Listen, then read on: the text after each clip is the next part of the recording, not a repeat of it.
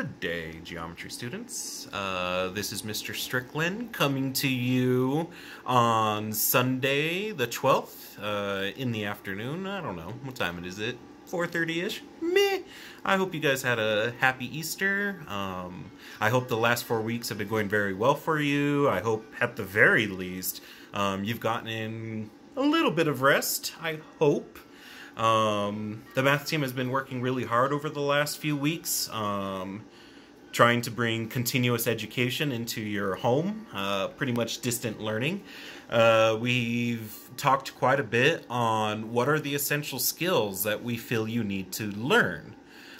We have a little over 5 weeks to go, so we're going to take a break from triangles. We're leaving triangles behind for a little bit. We're going to start our new unit fresh, with circles as our main topic.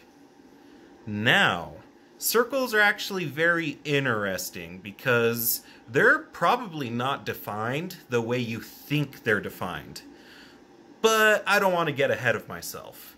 So, I was out buying some essentials and trying to figure out what the heck did I want to do for dinner. So, with dinner and circles in mind, I decided. So, pizza just came out of the oven. I like it nice and crispy. Looks quite scrumptious. So, as most of you know, most pizzas are actually in the shape of circles. And I do say most because I know there's some out there that are rectangular for some reason, but most pizzas are in the shape of a circle. But what exactly is a circle? Well, the definition of a circle is the set of all points that are equidistant from a given center, from a given point. So when you define a circle, if this pepperoni is the center, the circle is defined as every point that is equidistant from that center. So the circle is defined, here's the edge of it, the outside of my circle, the set of all points equidistant from that center. So when you cut pizza, you don't cut pizza off to the side like this. What kind of heathen would cut pizza like that? No, when you cut pizza, you want each slice to be about the same size. So when you cut pizza, the very first slice is usually, and I mean people have their own personal technique, I know, but the first slice, the first cut, is all the way through the center, cutting it in half. This is known as a diameter.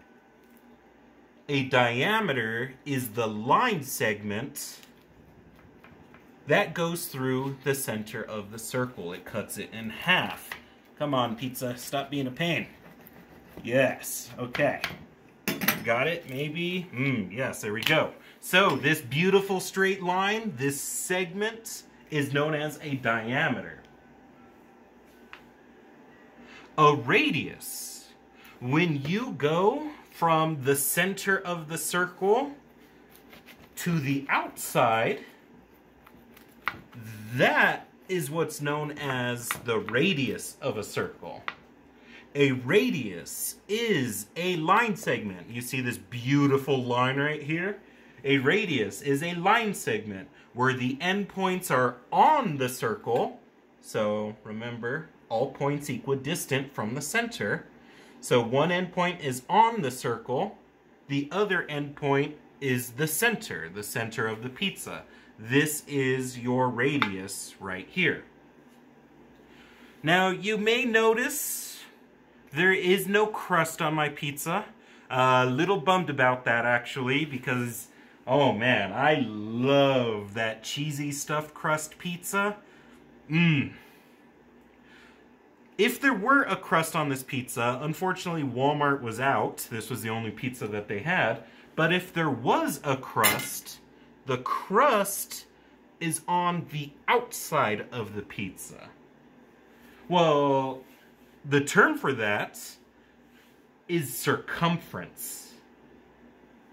The distance around the outside of the circle, the distance around the outside, is known as the circumference of a circle. I think that's all I wanted to share right now, because it's dinner time.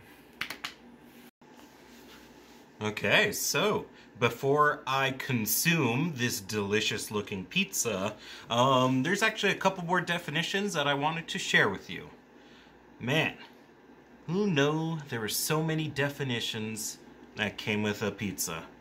Anyways, first off, area of a circle. Area of a circle is defined as pi times the radius squared. Again, the radius is from the center point to the point on the outside. So the area of the circle is essentially the eating space of the pizza. And I mean, I know the toppings make it three-dimensional, but remember, area is two-dimensional. So if this is pi r squared, I happen to know that this diameter is 16 inches. Therefore, the area of this circle, well, radius is half of the diameter. So this radius is 8 inches. So the area of this pizza is 8 squared, so 64, times pi inches squared. So the area of the pizza, all this goodies that I'm going to eat, is the area in inches squared. And when you cut pizza into slices like this, well, this is a piece of a circle. This is a fourth of a circle, because I'm cutting this pizza into fourths. When you have a piece of a circle, that is known as a sector. So I will take the pi r squared for the whole circle, and then take a fourth of it, since that's how I like to do my slices. A slice of pizza is known as a sector. Well, hello everyone, Mr. Florence here. Hope you're doing okay. Welcome back to school. We're doing circles first here in geometry. We got a few weeks to do a few things. We're going to do circles first, and then the second thing we're going to do is 3 dimensions. So kind of 2 more units we're going to cover. We'll try to bring some triangles into here, but we're going to pretty much leave triangles behind. So I know you're sad. We've been doing triangles all year long, but that's the way it is. Circles are next, one of the other basic geometric figures. So getting on with circle definitions here. These are the definitions you'll need to know. So what is a circle? What's the center of a circle? What's the radius? What is a radius? What's a chord? What's a diameter? And what's the diameter? What is a tangent line? What's a secant line? What's a central angle? What's an arc? And what's a sector? That's everything you're going to need to know for now. So getting right on with it. Definition of a circle. When I ask people what the definition of a circle is, most people will say, oh, it's something with 360 degrees. But if I take some point and I draw a square around that point, so gosh, hard to draw a square, then I could start, say, over here, and I could go up a certain angle, go up 45 degrees, go up 90 degrees, go up 180 degrees. All of these angles, all the way around, I would get to 360 degrees again. I could go all the way around and make that square. The point is, though, if I go over here and up here, those distances in the square are going to be different. And here, the distance from this point and the distance from this point to that point are the same. This distance and this distance are congruent. And by the same token, every single distance from this point to there, and from this point to there, and from this point to there, all of these distances are the same. This point, this point, this point, this point, this point, every single point up here, and all the points in between, start filling in them all in between, and you start to get a circle. That's the definition of a circle, and that's why the definition works. Which, with that being the definition of a circle, leads to some weird things. Down below, down here, here's a couple diagrams. Diagram number 1, diagram number 2, and diagram number 3. How many circles are there? Well, there's really just 2. The first one here, all of these, let me get a different color. So all these blue points that are drawn on here are the same distance from some point down here. Right? All these distances are the same. Here, we didn't actually draw the circle. This is just the inside, the interior of the circle. So this doesn't really have a circle on it, even though, yes, of course, everybody calls that a circle. I do too, and I will. It's not a problem to call that a circle. But frequently when you want to talk about a circle in a technical way, you have to know the technical definition. And the interior of a circle is different than the circle itself. So over here, number 3, the interior is not drawn, but the circle itself out here, the circle is drawn. So this is a circle, this is a circle, and yeah, we all call this a circle, and of course it's a circle, but technically, I don't know, it's not really a circle. So that's what a circle is. The point that's in the center of a circle, that's called the center of the circle. So this would be circle centered at A. If I had a different circle over here, with its center was called, say, letter Q, then if I just stood back here and said, hey, look at this circle, you wouldn't know which one I'm talking about. But if I want to talk about circle A, a little O with a dot in it means circle. Circle A means we're talking about this circle. And that distance, remember the circle is defined by all these points, E, H, F, all the points in between E and H, and all the points in between H and F, and G, B, C, D, all the points around here. That's what defines the circle. And the center of the circle is A, and the distance from the center to a point on the circle, well, that's the radius. Hopefully you know that. Hopefully you also know diameter. So the diameter, looking over here, would be like this, going from V to P, right? That's a diameter. Everybody knows that's a diameter. Hopefully everybody knows that's a diameter, because that's something you should definitely know from way back when. But if you don't, here's the technical definition for a diameter. Before you can talk about diameter, you should really talk about, learning it technically, you should talk about a chord. So a chord is a segment that has one endpoint on a circle and another endpoint on a circle. So DE is that segment. Segment DE is a chord. 2 endpoints on the circle. And DF and DG are also chords. HC, HB, HG are all chords. Over here, NW is a chord, DV is a chord. Notice NW is shorter than DV.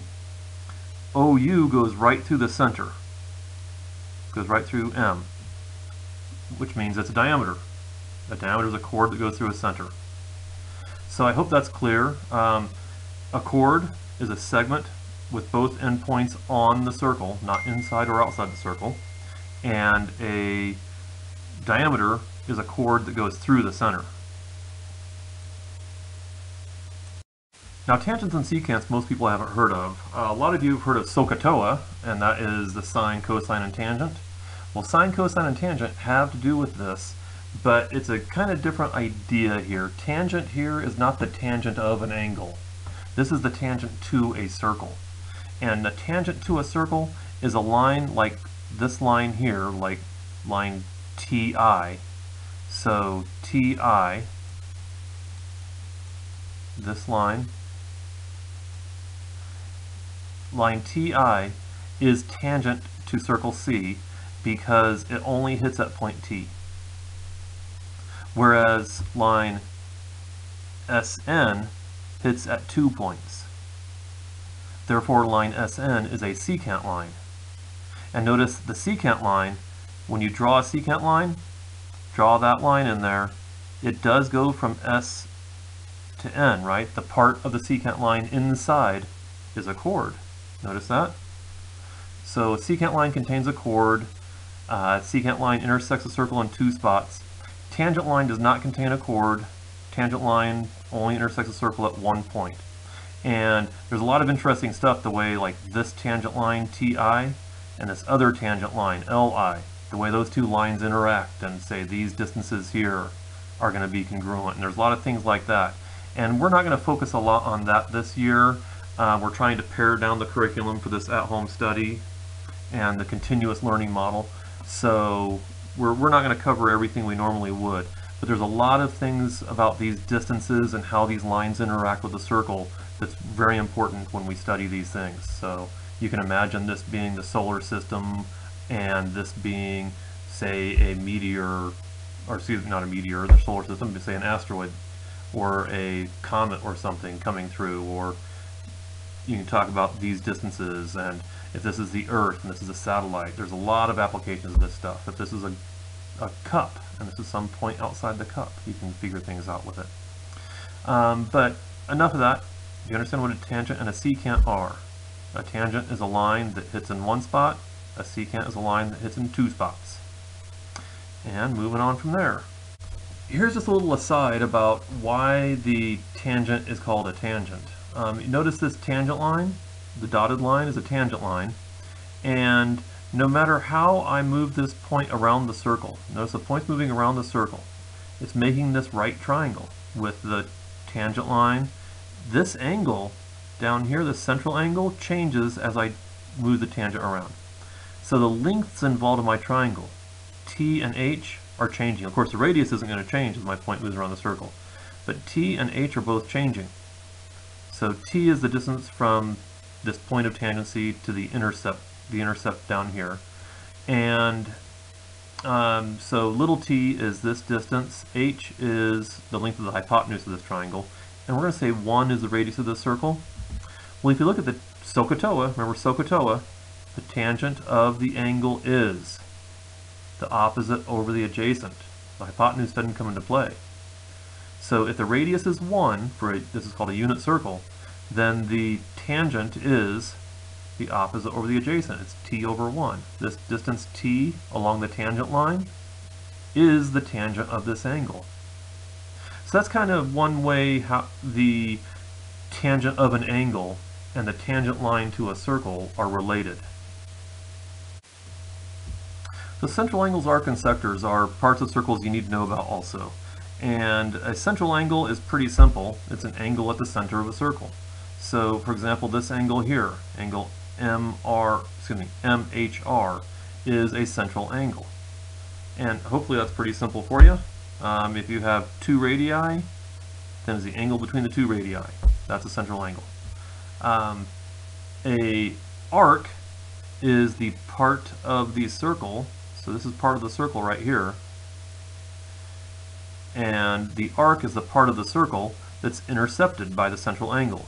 Meaning, intercepted means it's in between the two arms of the angle. So it's intercepted by it because it's in between it. It's captured by it. Like a football player intercepting a pass. An angle intercepting an arc it's catching it. So it's what's inside there.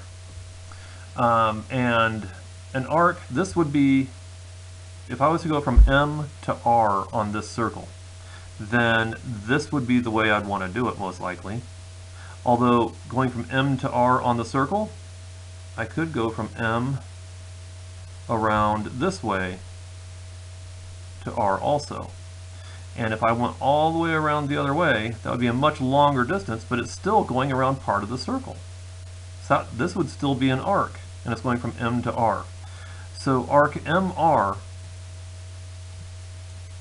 versus going from M to R the other way around. Notice what I'm doing here. I'm writing MR through I, and I'm putting an arc on it instead of, see, there's an arc.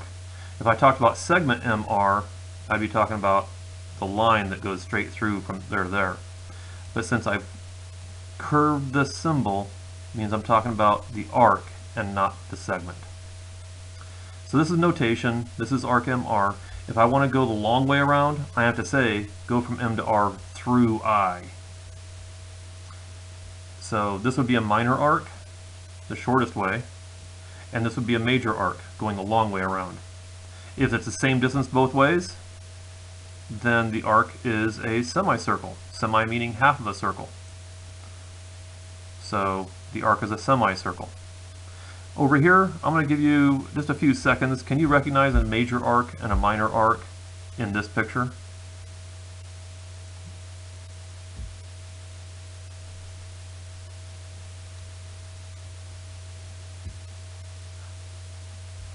Hopefully you did.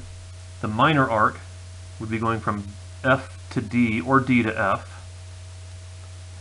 So that one right there is a minor arc. And the major arc is going from D to F or F to D. So I'll say I'm going from D to F. But I have to go through something. I have to go through, I can't go through J.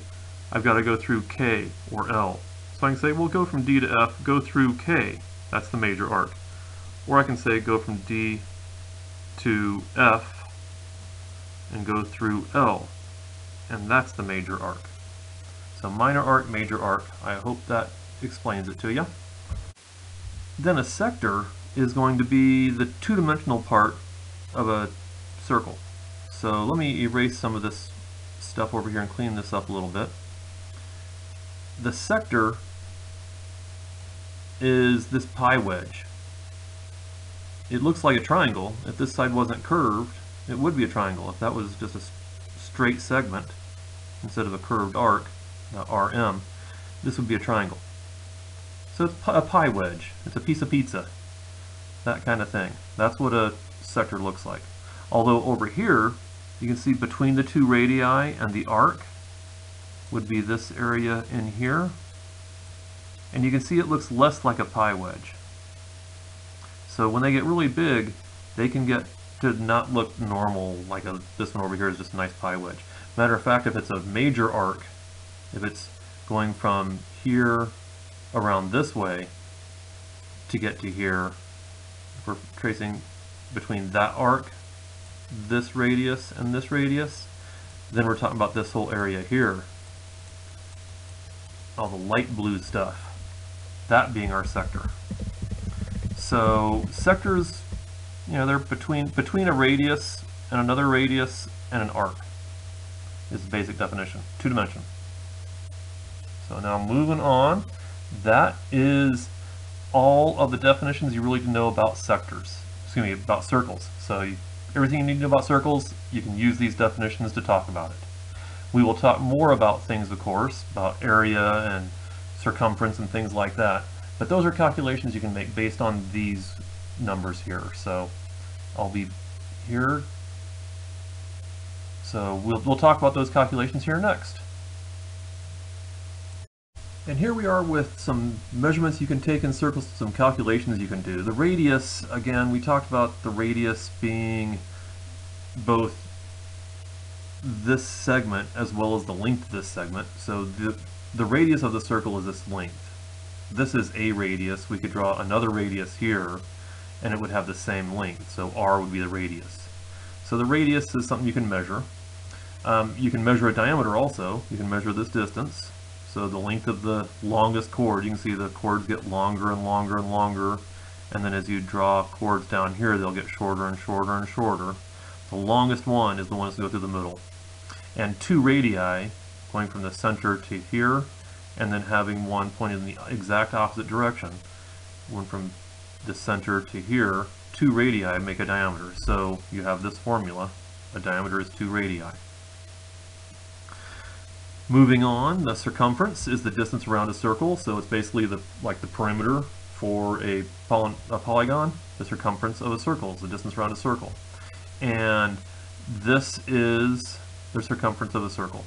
This is an empirically derived formula, meaning they got it from experimentation. People started to notice that if you divide both sides by r, c over r, that always equals 2 pi, no matter how big your circle is. If it's a certain radius, it'll have a bigger circumference. A smaller radius, a smaller circumference. So doesn't matter what your numbers are, this will always equal 2 pi. People notice that, and so this is the formula for circumference. Now the area of a circle, you can prove this, but it gets to be pretty tough. Remember, it's two-dimensional. Here, you're taking a radius times basically 6 times as big, right? Pi is 3 point something. 2 times 3 is 6 times this length. Here you're taking 3 times a length squared. You're doing a radius times a radius. And if you just did 1 r squared, you would get the area of this square. If you did another one, this r times this r, you would get this square. And if you do this r and this r, you get this square. And you could do another one, this r times this r, to give you the area of this squared. If you had 4r squared, it would be too big. Instead, you need smaller. You need around 3. It's pi r squared is the area of the square. For arcs, there's 2 different measurements we can do. Well, there's a measure and there's a length. The measure is, well, how much of the circle does it go around? If it goes around 360 degrees, well, that's the whole circle. If it goes around 180 degrees, well, that's the half the circle. It doesn't matter how big the circle is. If it goes 180 degrees, it goes half the circle. So the measure of an arc doesn't matter how big the circle is. Measure of an arc is just the degrees it goes around. So if it goes 90 degrees, it's going a quarter of a circle. That's basically all it is. Whatever the central angle is, that is what whatever this central angle is, that is what the measure of the arc is. The length of an arc is actual distance. It's not measured in angles. You're not going 180 degrees. Instead, you're going some number of feet or inches or miles or kilometers or some kind of distance around there. And these are proportional. Don't memorize the formula. Memorize proportions. Use proportions. If you set up the ratios, you got it. So the distance around the whole circle to the whole angle, right? This is the circumference here. The circumference to the whole angle equals your arc length to your angle measure. So if the angle is only part of the circle, the length is only going to be part of the circle.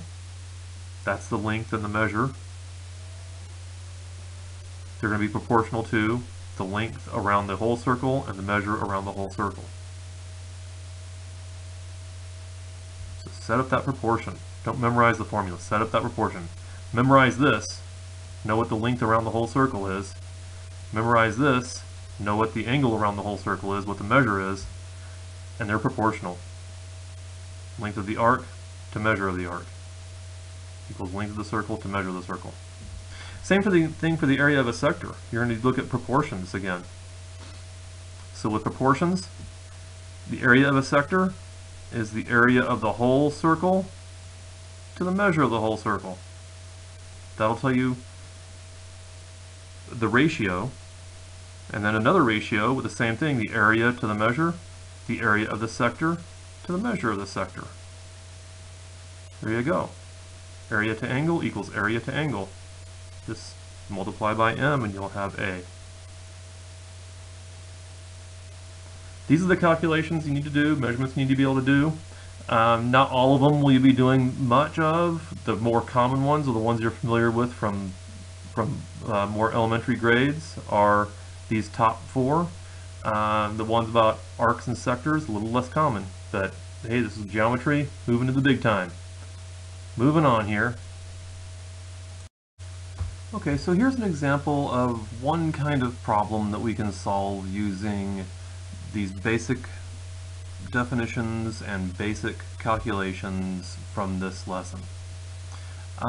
Mary's riding a bike so that the wheels are spinning at 160 revolutions per minute. Well, if we knew how far her bike went in 1 revolution, then we could figure out how far it went in 160 revolutions, just converting the units. So that's the real key, is how far does it go in 1 revolution? Well, one time around, the wheels are circular.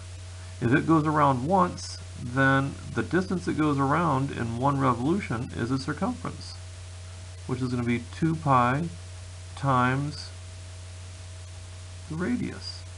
The circumference is 2 pi r. So the distance it's going to go around in 1 revolution, so per revolution, is 2 pi times 12 inches, right? The diameter is 24 inches, so the radius is 12 inches. 2 pi times 12 is 24 pi. And we'll just go ahead and approximate this. 24 times pi equals about 75.398. So approximately 75 point, what did I say it was? 75.398.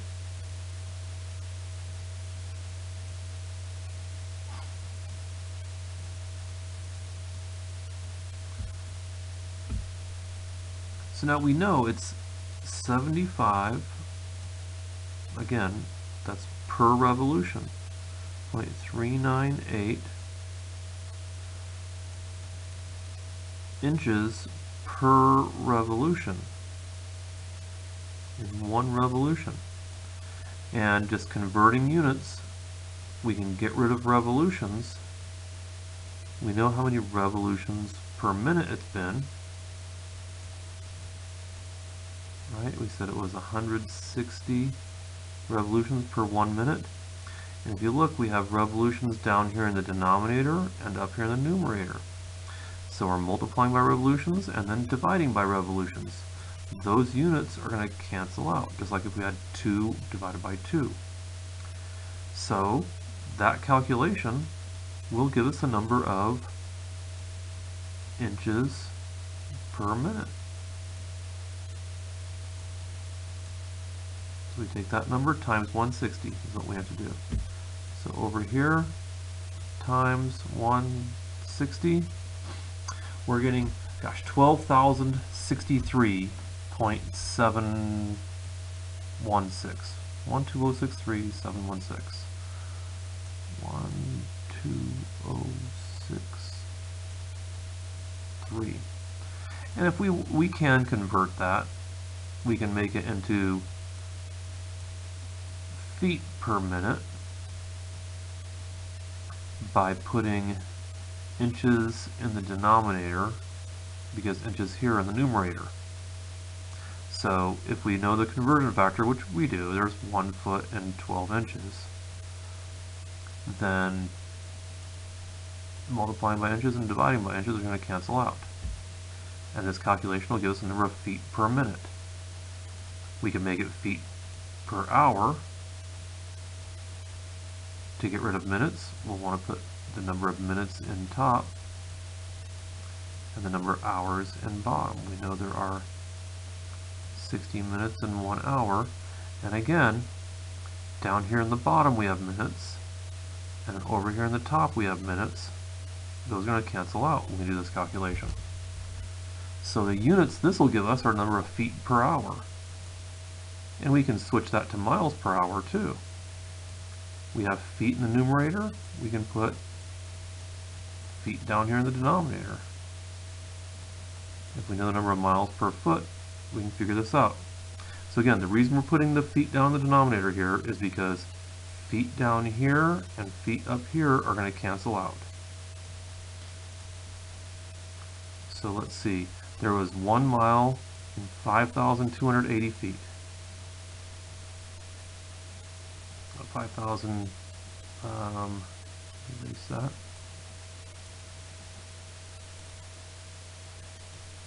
5,280 feet. That might not be a conversion you're real familiar with, but it's a fairly common one. A lot of people know that. And so now again, there's no units here. All the units we have per hour, and it's miles. So that's going to give us miles per hour. So let's bring in the calculator and have it do the calculation for us. There's that number. We needed to times 1 divided by 12, and times 60 divided by 1, and times 1 divided by 5,280. She's going about 11.5 miles an hour. 11.4 miles per hour is how fast she's going. And just pretty simple ideas. I mean, you have to know how to do unit conversions to get miles per hour, but the ideas here are fairly simple. So I hope you agree, and I hope you can solve problems like this and have fun doing your assignment. Your assignment is going to be to go look at circles and describe them, and let us know that you're looking at circles.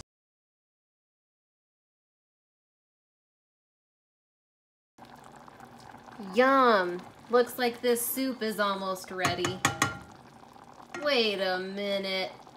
This spoon reminds me of something. A secant, that's what it is. I am mowing my lawn, and just another demonstration of circles and tangents to circles. Hopefully you can see where it's been mowed. And underneath, let me unplug this because I'm going to go underneath where the blade is. Underneath, you can see that the blade spins this way. The sharp edge is over here and the dull side's over here. So on the other half of the blade, this is the sharp side and the dull side. So it always spins this way. And it's going to cut the grass from the center of the circle out to here as the edge of this goes around in a circle, right? If I spin my finger around, my finger's going in a circle. And because it spins out to here, it creates a circle, say right here. And then instead of moving a line along, I'm moving the circle along. This line where the grass is cut, don't know that you can see it very well, maybe up here a little better. This line where the grass is cut, that's the line that would be tangent to the circle. Okay. Marley's gonna help me measure her toy here, see how much room she needs to play on it. So if I'm measuring this, I would want to make sure that my tape measure goes through the center of the circle. So take a look at that diameter. And I can see that this is about a 15-inch diameter that we're working with here. Right, Marley? If I'm thinking about a 15-inch diameter and I want to think about the area of this circle, then I would want to use the formula pi r squared, just like Mr. Strickland had mentioned earlier in the video. So let's take a minute to calculate this area. I also want to look at the circumference to see how far around this ball turns around the toy. So let's take a look at both of those calculations. Okay, so if we were to calculate the area of this toy to see how much space Marley needs, we would go to that formula that Mr. Strickland had mentioned earlier, which is pi r squared. Now remember, we had measured that our diameter was 15 inches. So the radius must be half of that. So from the center to the end of the toy. So that would end up being 7.5 inches or 7.5 inches. So if I were to use that in this formula, I would have pi times 7.5 inches squared. If I square that quantity, that would end up giving me pi times 56.25 inches squared now. So notice the square goes from being outside to just being inside with the inches because I've already squared the number.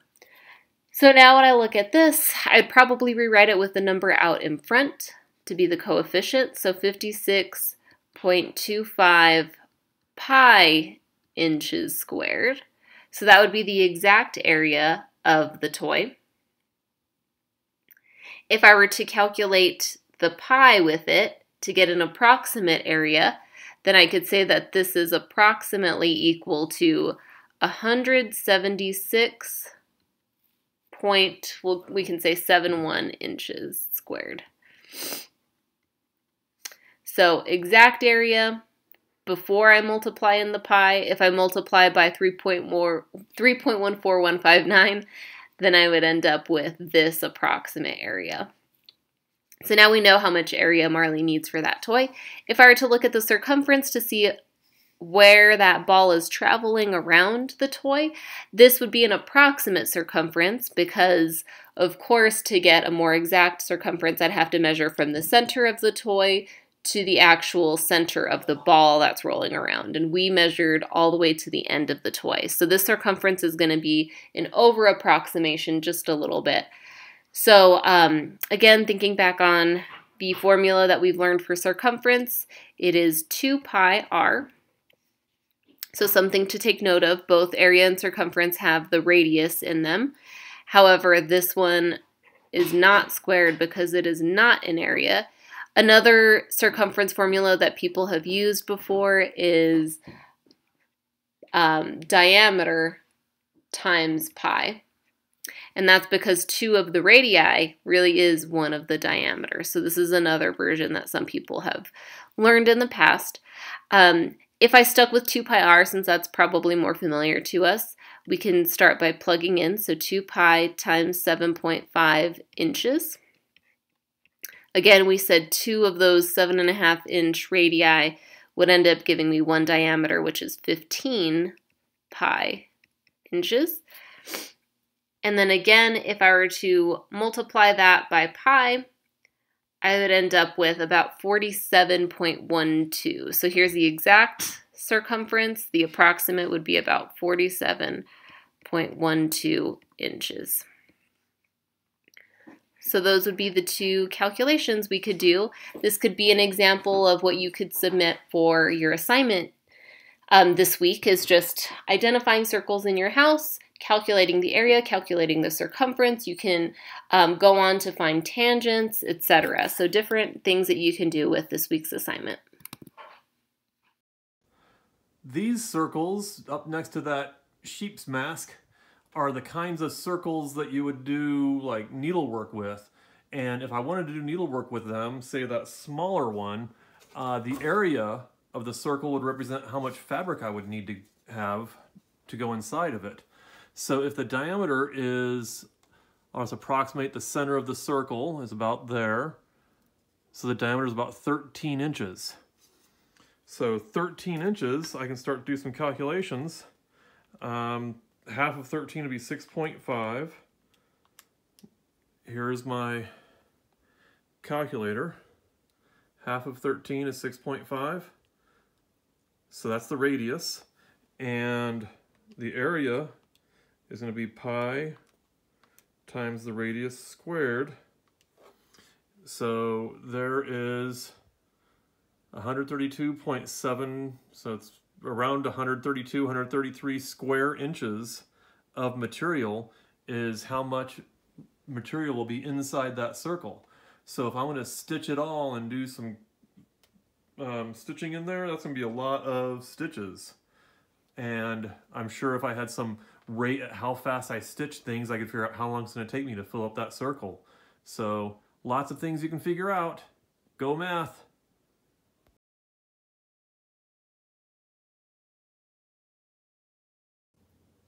Here's the view looking at my front door, and notice, oh, I must be a geometry teacher. Hey, that's Patty in the mirror.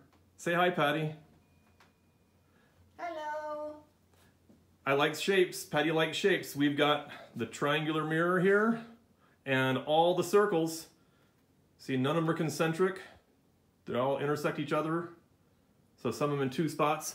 Like this one, these 2 circles are tangent to each other. So this would be a tangent circle instead of a tangent line. None of the others are tangent. All the other ones are intersecting, so they intersect at 2 places each. If they only intersect at 1 place, they'd be tangent circles. We could even go so far as to say that this handle here on my bathroom shower is a radius.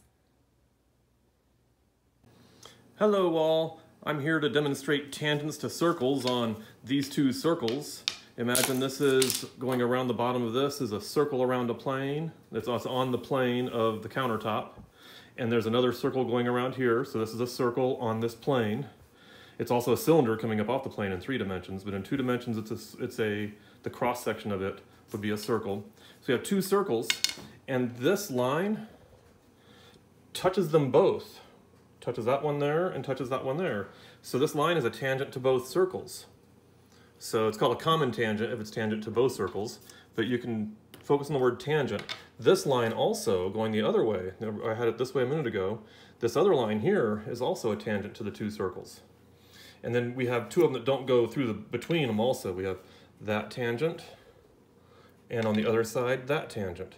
So we have 4 different lines that are tangent to both of these circles that are common tangents. 2 of them are interior common tangents and 2 of them are exterior common tangents. Remember, the tangent is the word of the day here, and the reason this is tangent to this circle is because it only hits in one spot, and it's tangent to this circle because it only hits in one spot, and that's it.